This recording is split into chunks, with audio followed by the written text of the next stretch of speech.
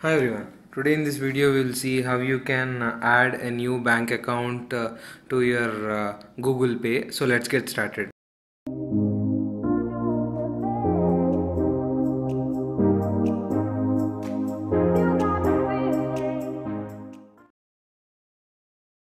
Open your Google Pay mobile app and you can click in the menu or the name on the top, so that you can be going to the settings, or if not you can click on the three dots.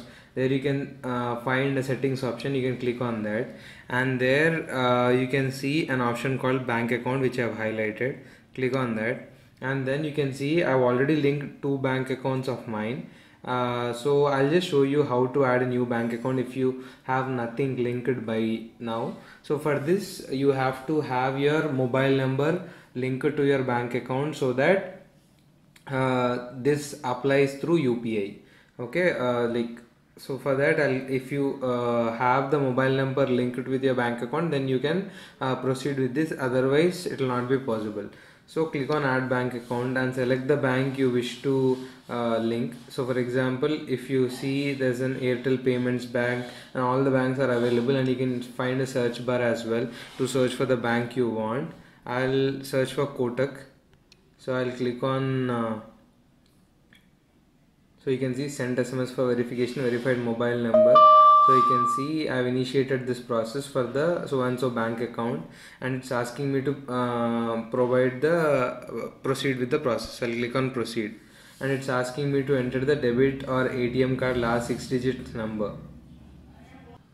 So enter your last 6 digits.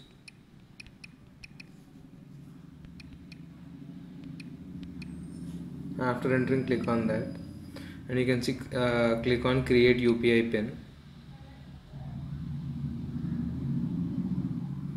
It's sending the OTP to your mobile number, and if the mobile number is already in your mobile phone, it will automatically be populated. Otherwise you have to enter it manually, and you have to enter the OTP UPI pin.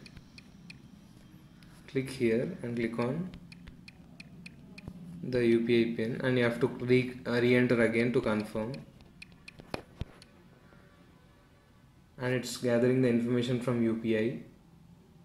That's it, account added. So this way you can add a new account into your Google Pay. If you want to know how to switch the primary account, then you can see there's a tick mark here.